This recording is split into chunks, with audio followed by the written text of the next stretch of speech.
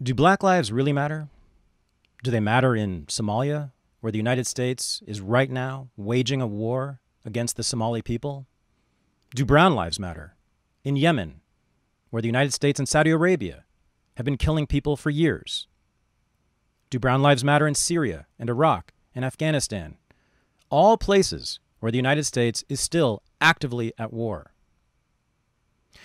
At the recent protests against the killing of George Floyd, I have seen virtually every left-wing cause represented. Everything from indigenous rights to women's rights to climate change. But I have still, to this day, seen no mention of foreign policy, no mention of these wars, no mention of the fact that the United States government has been killing black and brown people around the world for decades.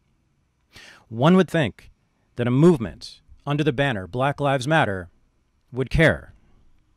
But I don't blame them entirely, because it seems to me that virtually no Americans care.